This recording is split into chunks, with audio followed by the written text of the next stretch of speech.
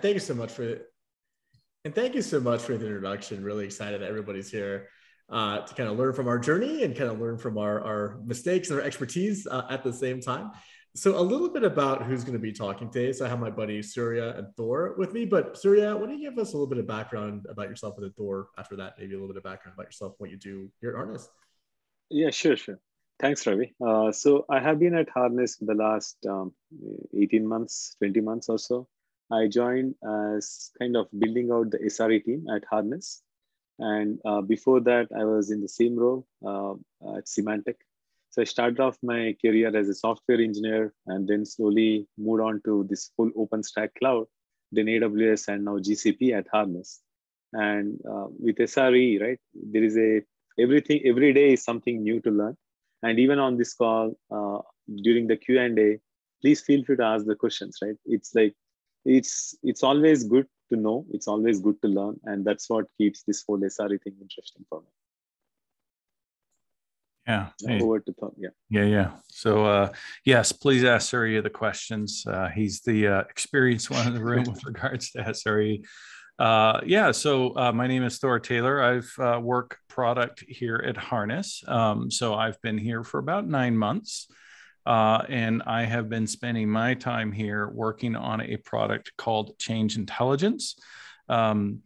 Obviously, at Harness, we've been heavily focused on the DevOps engineer, really the dev lifecycle when we think about CI/CD.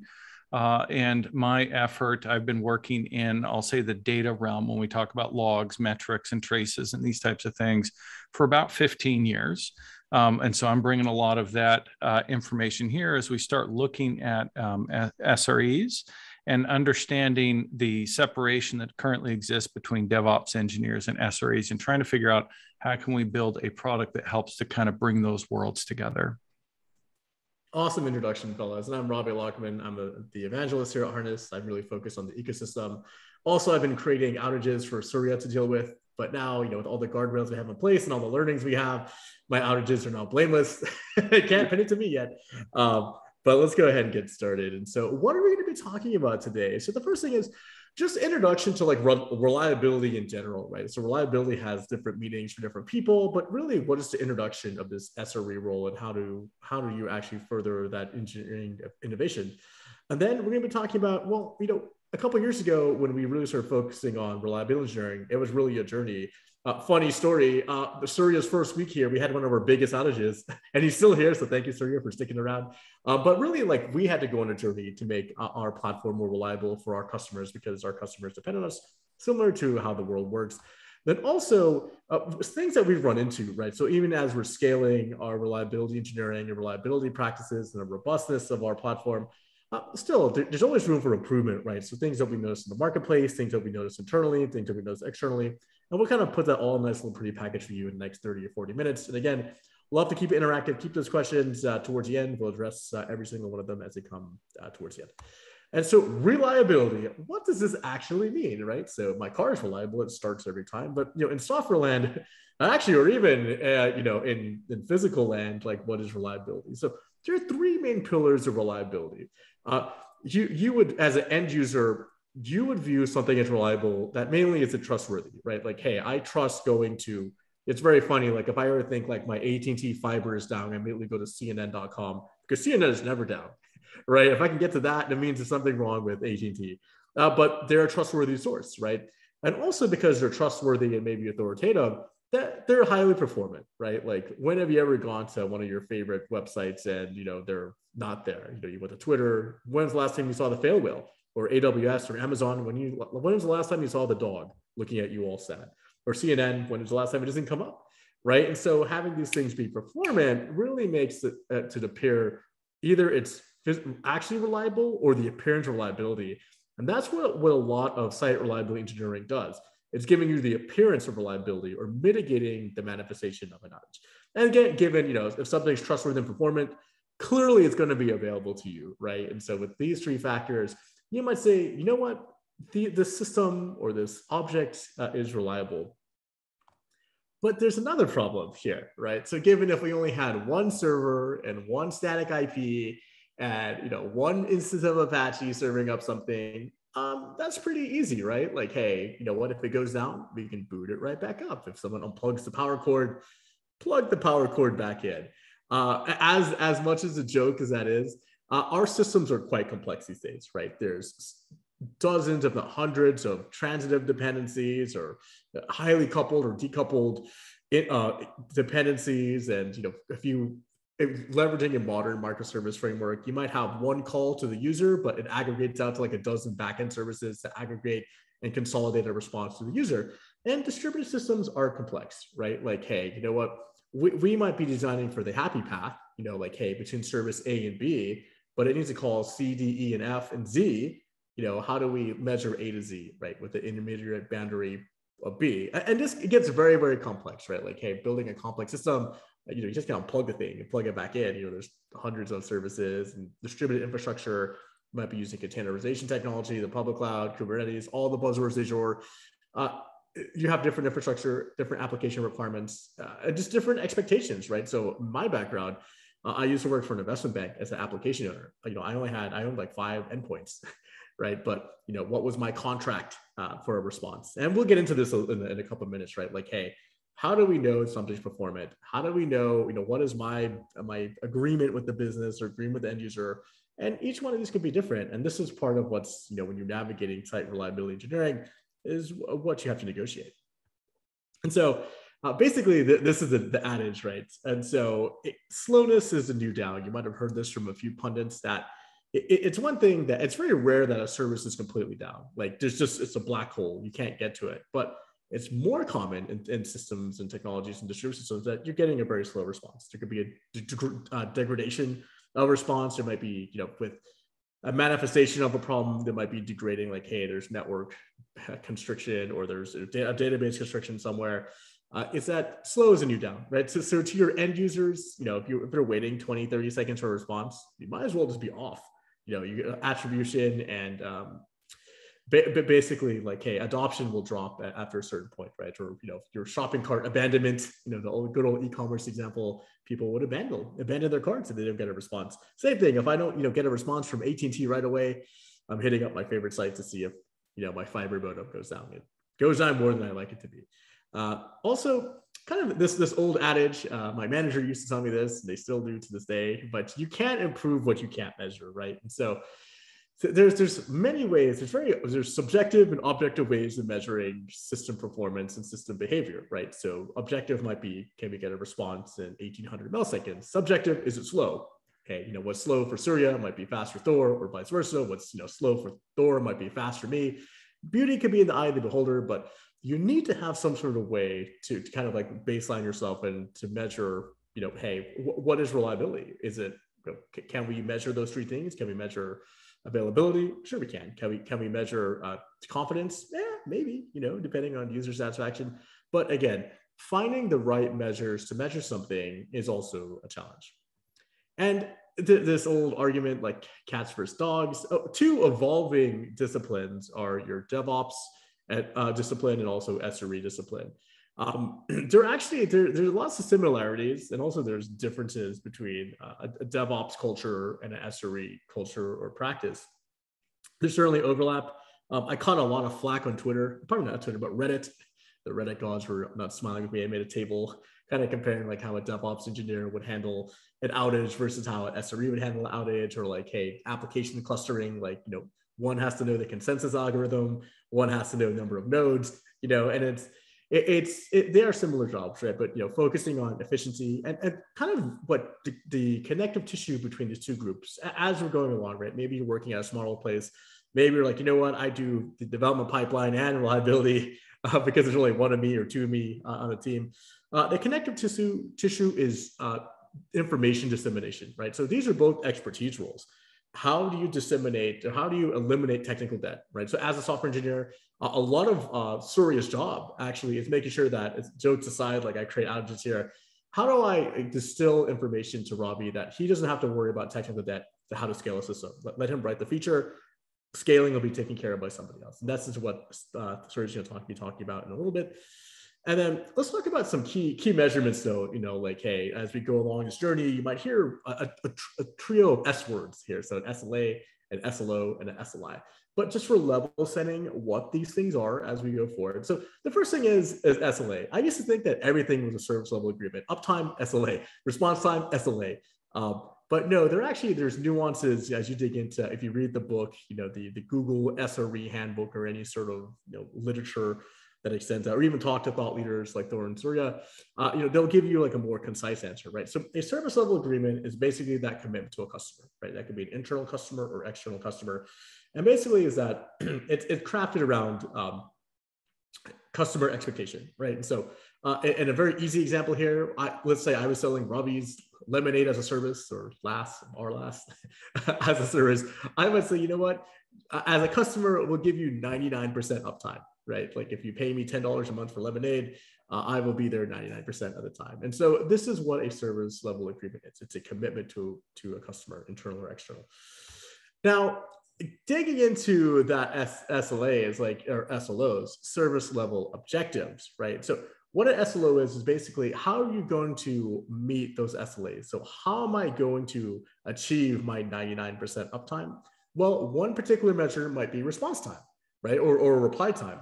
That there's other ways to measure it, right? But if we're just taking one easy to measure aspect of it, might be, you know what? I need to reply in 2000 milliseconds, 99.5% of the time over a set duration. So let's say over 30 days, right? So if one of you were my lemonade as a service customer, I'll be saying yes or no if you have lemonade within 2 seconds, 99.5% of the time over 30 days. And really, these particular SLOs is basically that. So they're time boxed with duration, and also again, it's showing how you're going to meet the commitment. One SLA might have multiple SLOs, but there's one more granular level of measurement, which is an SLI, a service level indicator. So basically, a definition of a service level indicator is that it's a compliance to an SLO, right? So given that, if you remember back in the previous slide, 90 or 99.5% has to be answered in 2000 milliseconds or less. Basically, an SLI is measuring that compliance. So you can see here, our first request was 1900 milliseconds. So that was a good and valid request. Our second request, let's say someone else asked, for some odd reason, I had to think a little bit more. That was 2500 milliseconds, right? And that is bad and invalid. And so really making sure that we're calculating that correctly, because of those two requests over two, we would actually be in a poor state based on, this indicator for SLO. Now, given there's only two requests, clearly it could be thousands and thousands and thousands of requests normally in a normal system over a very short period of time. But this is basically a leading indicator of how your SLO is going to be either going to be bursting your SLO or you're adhering to your SLO. And so another another popular way of measuring, right? So response time was one of them. There's this thing called the 4 golden signals. So it was, again, coming out of the Google SRE book. There are things you can measure for, right? You can measure for latency. You can measure for traffic. You can measure for errors and saturation. So basically looking at, hey, defining these latency might be, hey, what's the delay in a response, right? What is that latency? Saturation could be a factor of load, right? And so like, hey, you know what?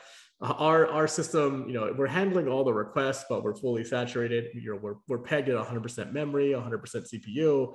We're oversaturated. We're pushing the bound to the system, and clearly, like you can measure amount of requests or traffic, and also errors, right, as they start to increase or decrease. These are things to measure, but don't just take my word for it. Let me introduce my buddy Surya here to kind of talk about, well, what does SRE at practice and finally at scale look like at Harness? Surya, take it away, my friend.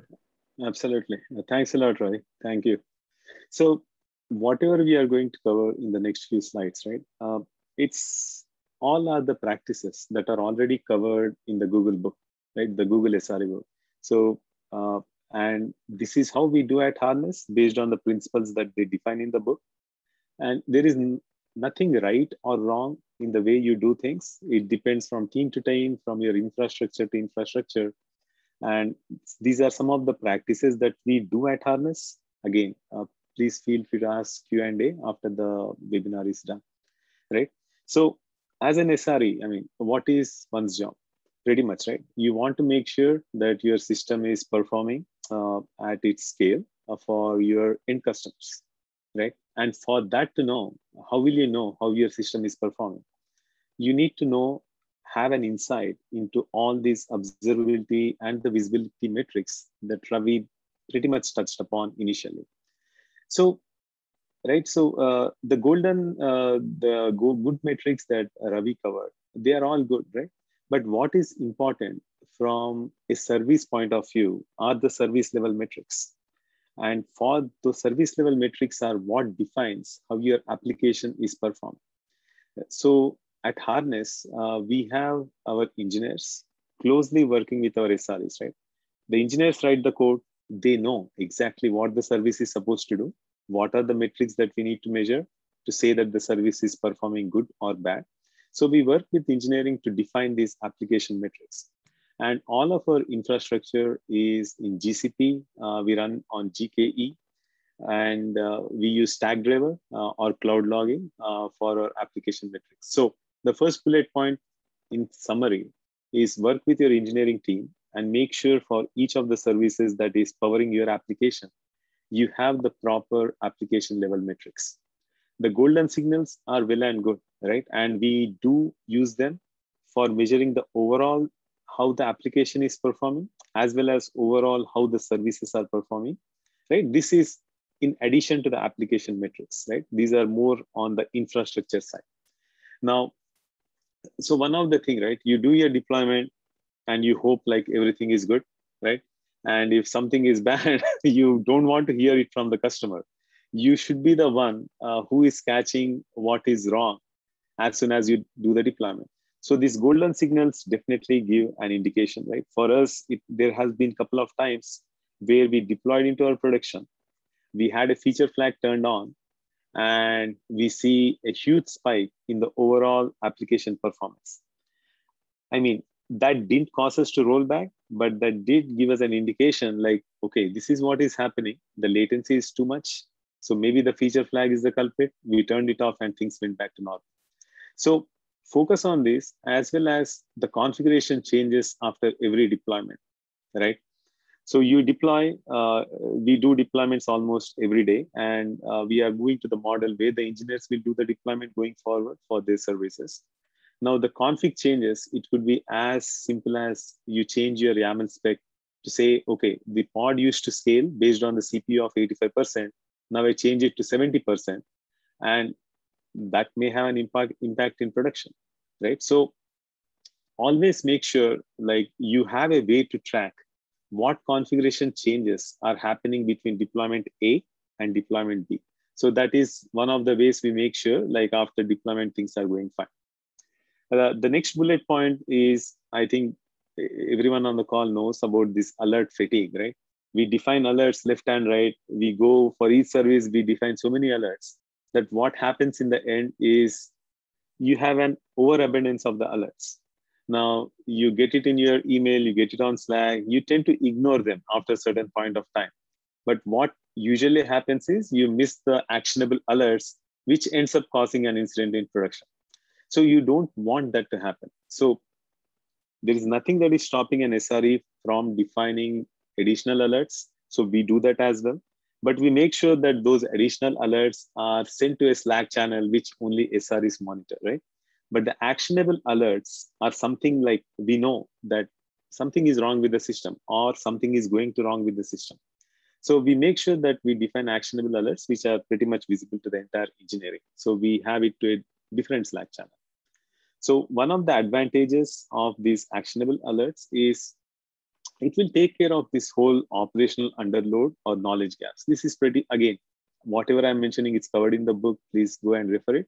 So this underload or knowledge gap happens when your system is performing very well, right? Say you are at 4 nines, you are at 5 nines. So what is an SRE job? You do the deployment and you call it a day, right? So when you do that, you tend to forget about the system as a whole, right? You tend to build some knowledge gaps because of that. With actionable alerts, even though it may not lead to an incident, but where it helps is, it will tell you that, okay, you have introduced a new query in the database. For example, we use Mongo for our database, right? And engineers introduce new queries, new indexes, left and right. We want to be agile. But at the same time, this model causes some of these query performance issues in production. Now, will that have an immediate impact for uptime? Not really. But is it good to chase after these actionable alerts? Absolutely, yes.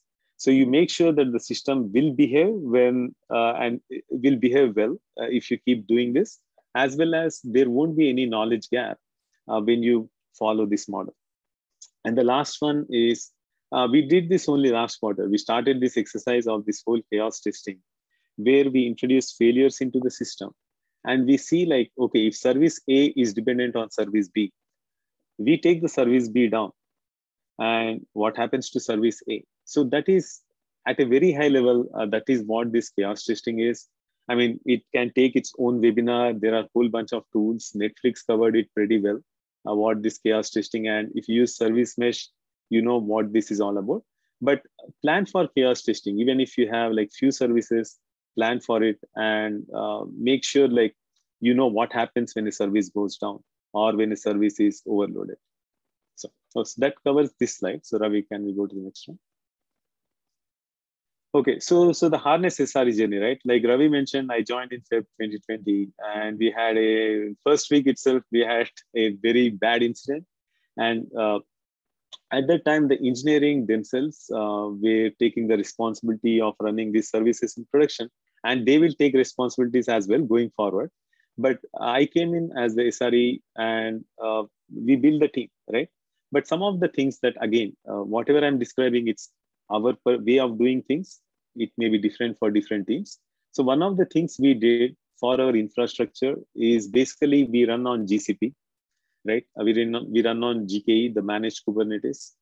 So we also used managed services for our database, like we use Atlas Mongo.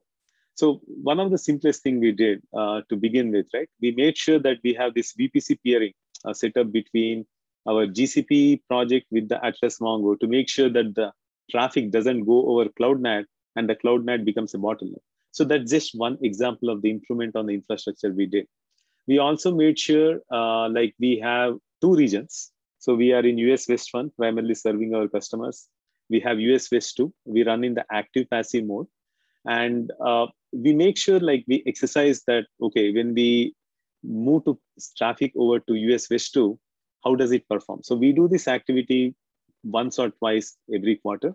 So similarly for our Mongo as well, for our database as well, we have US West 1 and US West 2, where the US West 2 acts as more of a DR kind of a setup, right? So again, infrastructure is different. If you are hosting your own in-house infrastructure, like we did back at Symantec, you have your own set of challenges managing that infrastructure. So make sure like there are continuous improvements. It's not like you do it one time and you're done. It's like continuously we make sure that wherever we find scope, we do that, right? And again, so when we build the team, we are right now 4 SRE engineers, 2 in US, 2 in India, and 2 DVAs, right? The SRE mindset is very important. So when I say what SRE mindset is, like you always look for ways to automate things. You are okay with chaos, or we are okay with things not being stable. You actually like to be in the thick of things. It's okay to have an incident, but you need to learn from it. It's okay to have an alert. So that SRE mindset is very critical. One of the things that we do is like any incident that happens or anything that we want to communicate to our customers, we provide them as RCAs. And these RCAs are blameless, right? It's not like, okay, this guy did something, it happened because of that person, and we had an incident. It's more about why it happened, what are the learnings that we took from it, what are we going to do so that it doesn't happen again. So we publish them all the time. And this whole SRE practices, right? So it's not like old style model where the developers write the code, they build the artifacts, they throw it to the SREs and say, okay, you deploy the code in production. It's your headache. That's not how, at least we don't operate like that. So we make sure that a service A, that gets written or that gets developed by the engineering, we are plugged in. They know the SRE practices, right? They know that they need to get on the PagerDuty call when something happens during production, right? They are all on the call. It's not just the SREs who are handling the incident in production, but it's everyone on the engineering who is on the call based on which module or which service is possible. So that's about the SRE journey so far at Harness. So Ravi, next slide, please. So the last slide that I would like to cover is like, we try to be as transparent as we can with our customers, right? And we publish our availability numbers on status site. I mean, no surprises there, status.harness.io. And if you go there, you will see like Harness has a whole bunch of modules. We have CD, we have CI, we have feature flag, right? So all of those availability numbers we publish on a weekly basis, right? And in the last 2 quarters, Feb to May, right, our availability has been 99.96. So that means we were kind of down for our customers for about 50 minutes in that quarter, in that 90-day time frame. In Q2, we did much better because we put a lot of guardrails in place. So we were at our 4.9 target that we wanted to. And how we calculate these uptime metrics, we use a combination of service level indicators per service. We use the real user metrics that we get from App Dynamics, right? And we use a weightage-based calculation in a combination for computing uptime. For example, a login has a very higher weightage when it comes to uptime, because without logging in, you won't be able to do anything. But a dashboard which renders how your deployments are doing, what did you deploy last week or so, it is useful, but it won't stop the customers' pipelines to be executed or their deployments or anything of that sort. So for those, we have a lesser number of weightage.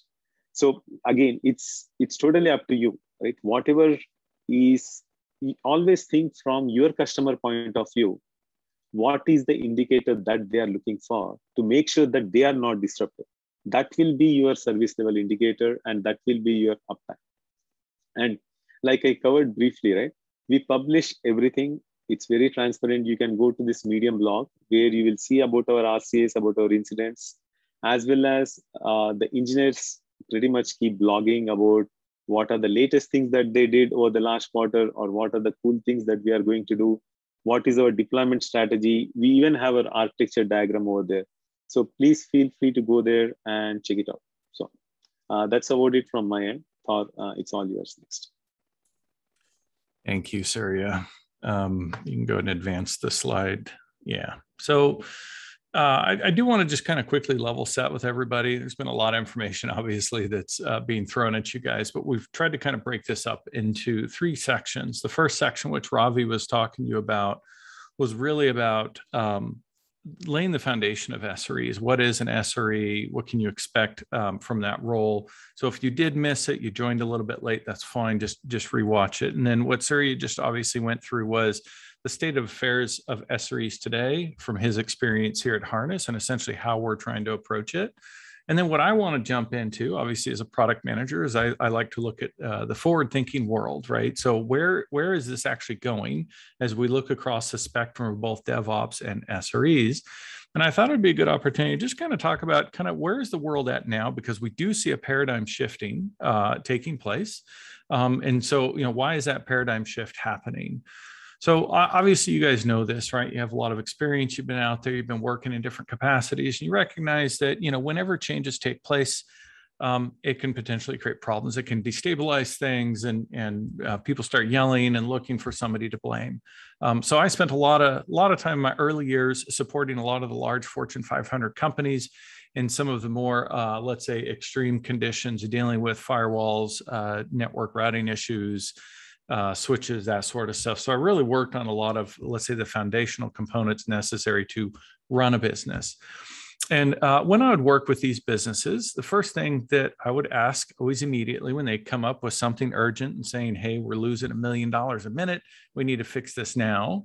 I'd always start with, okay, well, did something change recently? And if something did change recently, what was that change? And see if it relates to the problem that we're trying to investigate. The issue, obviously, is that the ability to track changes wasn't so available for the individuals who are actually troubleshooting. So most of the time, the individuals I was working with couldn't answer the question of whether something had changed recently.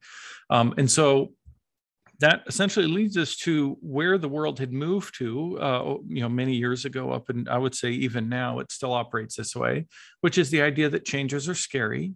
And because they're scary, we need to slow down. We need to do less of them. And so it created this, this culture of essentially changing less often, but doing big, massive changes. So you might do it quarterly, you might do it semi-annually, but you want to be careful about how often you change. And so it introduced a number of different processes and systems, such as CMDB type systems, approval processes, created this whole culture of let's be careful when we change. So go to the next slide. Yeah. So we've got two groups that are actually now leading the charge of this paradigm shift, right? It's this recognition now that change actually isn't bad. Sure, it can be a little bit scary, but if we do it properly, we can actually change much faster.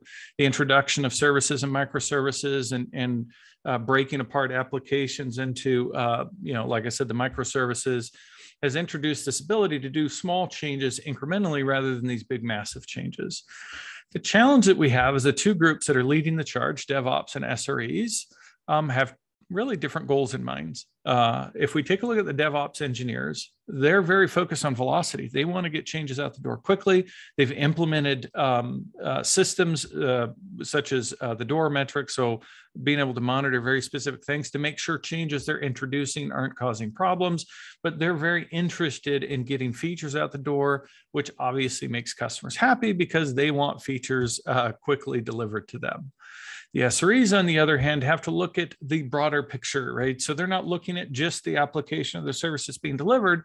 They're looking at all the underpinning architecture, the platform and the services and systems, the hardware, all of this stuff that goes into making this successful. And so what they do, and this is what Ravi had talked about with regards to SLOs, and I'm going to kind of break that up a little bit here. SLOs are typically designed around the user journey, right? So unlike the DORA metrics, which are looking at traditional metrics and things like that, SLOs are focused on the user journey. You want to identify what are the happy paths, what are the things that my application or system needs to deliver for a customer, and then we want to measure that. And that helps us to identify whether those customers are able to be successful or not successful, irrespective of, let's say, the service failing. It could be a component like a database that the service relies upon that's having issues, but if you're tracking the entire journey, you'll actually be able to know whether things that customer is happy or not. So you kind of have these two spectrums. One is focused on change velocity, getting features out. The other one is heavily focused on reliability and making sure that those changes don't destabilize and that customer is able to be happy in the process.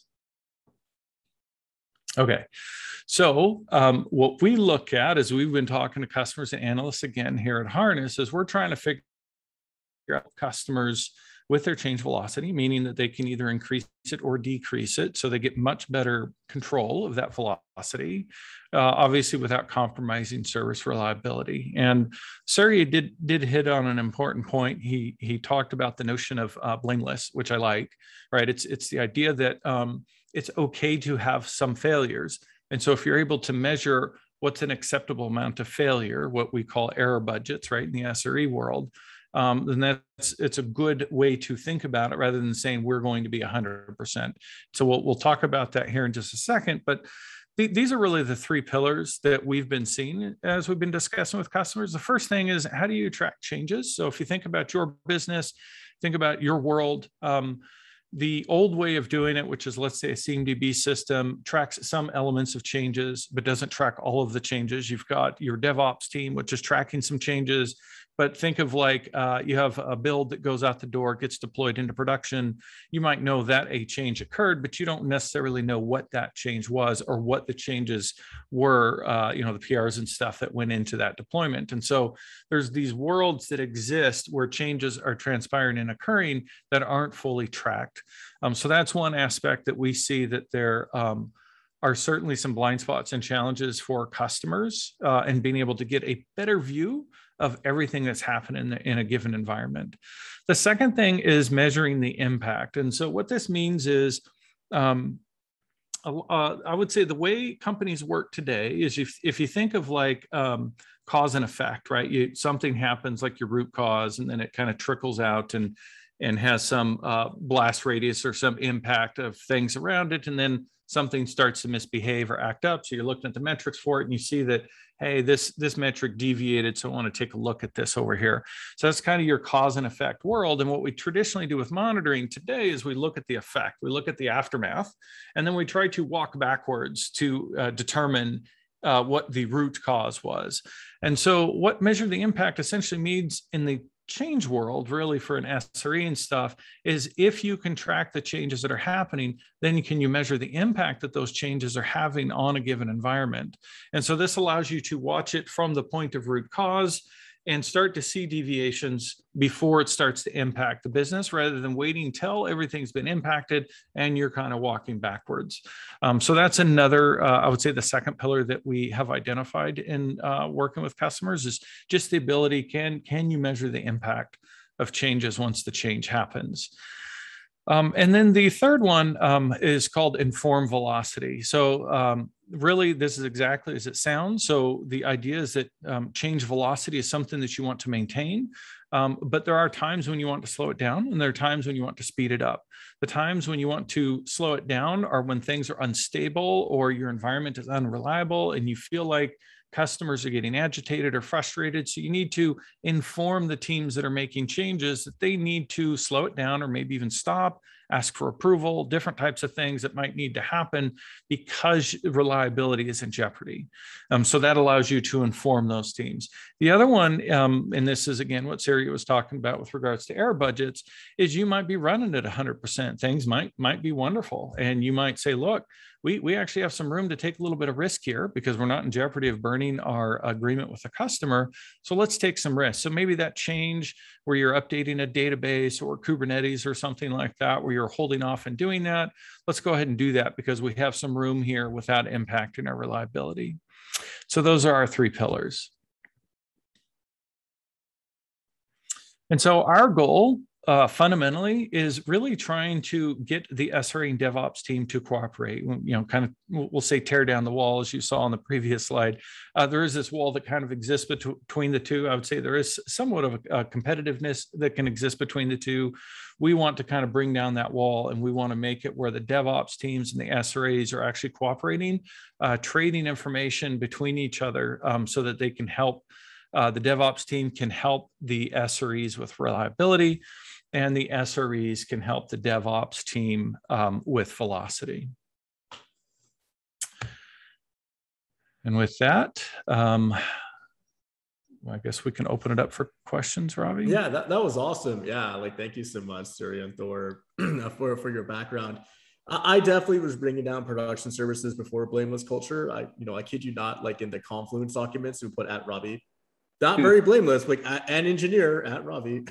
It's clearly they knew who it was, who was bringing stuff down. But yeah, so if you want to contact us, or we'll go through the questions now, but feel free to give this a scan if you want to learn more, what we're doing at Harness, or if you want to learn more, just what we're trying to accomplish at Harness, feel free.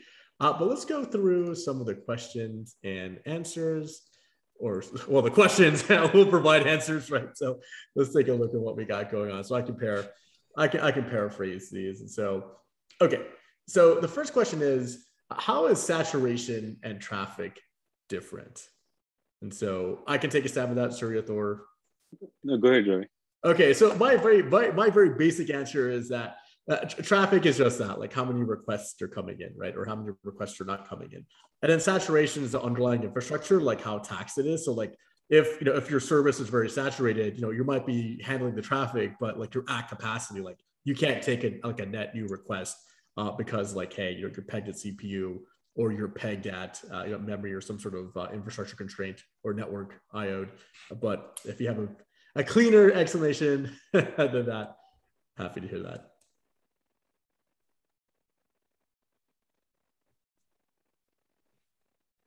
Yeah, I think that's good. Okay, cool. Yes, yep. I got one right. I got one right. All right. I do just want to kind of jump in and say that, and Surya did mention the SRE handbook, right? Which he'll kind of point to the link if we haven't already provided that. But this is a learning process. Being an SRE is kind of a new concept, and so we're leveraging a lot of the wisdom of larger organizations like Google, obviously. But as we work with different companies, they do find different measurements relevant or not relevant. So when you talk about saturation and traffic, you might only find one of those measurements is relevant for your organization. And so it is a trial and error kind of learning process as you start to think about your SLOs and how you measure things for your business and whether all of the gold standards or some of them are relevant for you. Anyhow, go ahead. Perfect. Very, very, very funny. I'm skipping to the very last one. Actually, our QR code 404 now. We launched a new website or Tuesday. So it's like live here. So we'll get you a better link. Sorry about that. Yeah. So live errors. Who's the SRE? Yeah, I know. It's just redirects died. Silly Apache. So, all right. So another question that we have here is, can we explain what an RCA or root cause analysis is? So I had very bad ones before. I might hand it over to Surya. When we do an RCA here or root cause analysis, like what are some of the goals of the RCA? Yeah, so the RCA, I think the question is basically, right, it's root cause analysis. And the whole point of RCA is like, okay, you had an incident.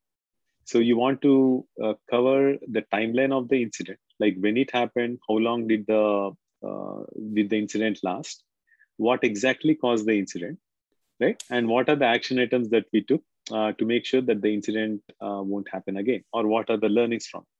Now, when we say blameless, right, we don't want to take anyone's name. It may be an intern doing something, it may be an experienced guy doing something, it doesn't matter. It's just an incident happened which impacted your customers. And we want to document that. We want to share it with the customers, right? So I'll just post a link here in the Zoom chat for everyone. Like I mentioned, like we post pretty much all our incidents in the Medium blog. So you can, when you have some time, please check it out. So we describe one of the incident that happened in this particular link. So if you have any further questions, feel free to ask now. Perfect. I think that also you posted a link to the Google SRE handbook. Yes, so. I did. So one of the question was about the link to the Google SRE. So I posted that. Awesome. So next question there would be, can organizations adopt DevSecOps and SRE practices? So I'll hold my tongue on this one. If one of you two, so it would be like, how do you and Andrew? Yeah, go for it. Yeah. Was it the do organizations usually adopt both DevOps and SRE? Is it that one? Or DevSecOps. Yeah, DevSecOps, yeah. Which is just a branch, let's say, of DevOps, right? It's a focus. So I'll answer the first one, then maybe Surya, you can answer the second question as part of that, since the question's kind of, how do we handle it here at Harness? So I'll tell you what I'm seeing with customers. I'm seeing kind of it's all over the place. I'll just kind of answer honestly there, which is essentially that really dependent upon which team got started first, that becomes the more dominant team within the organization. But I definitely am seeing that if organizations are larger, where there are two separate organizations, they tend to be siloed, meaning that, and this is why we've been talking about that connective tissue, is how do we bring those organizations to work collectively together rather than separately and in silos. But if the organization is smaller, meaning it's a single group, they tend to take on the practices more related to how they started. So if they started as a DevSecOps and are making their way into SRE, they're going to follow the practices more towards DevSecOps, and vice versa is also true. But I'll let you, Surya, answer kind of sure. So like I think Thor answered the half part of it, right? So at Harness, so I used to manage the security team before I just started focusing solely on the SRE side, right? The security is important, right? I mean, without that, there will be incidents in production because of that. We had one incident where one of the web application firewall that we configured led to an incident in production, right? But this DevSecOps is a very broad term. So from Harness point of view, we have this whole GCP infrastructure security. We have the application security that work very closely with SRE, right? For example, with the images that we use, right? And we have on-prem and SaaS, both offerings, right? For some of the on-prem security conscious customers, they want to make sure that the images, base images that we provide are very secure. So the security team, for every release, they scan the images, right? Whether it's Ubuntu or Debian or Alpine, they scan the images, we publish the results of it, and we post it to our customers. Now, some of the other companies are much more agile in the sense like this whole security scanning, the code scanning are part of the build pipelines themselves. So we are also taking that approach where we are going to use our own CIE, the continuous integration product. We will have the build pipelines integrate with some of these security scanning tools. And we make sure that it passes before the build or the artifact is generated for us. So to answer, the security and SRE needs to work closely together. I mean, we don't have a choice, right? Because if an incident happens in production, you need to have the security guys on the call if it's related to some external traffic trying to hack your system, or it's something very internal where your traffic is blocked by the proxy and you don't know what exactly is going on. So yeah, those two needs to work closely together to answer the question. Awesome answer. So kind of tackling a little bit more, I know we're coming up on time here. We don't have time for one or two more, but tackling this question about the good book, the Google SRE book, talking about the split between DevOps and SRE, and versus is SRE an extension of DevOps or vice versa? I'll give my quick or not quick explanation here. Is that, it's actually two different problem sets. Like I wholeheartedly agree with Dor that one team on one hand is focused on the development pipeline, the DevOps teams, they're focused on velocity.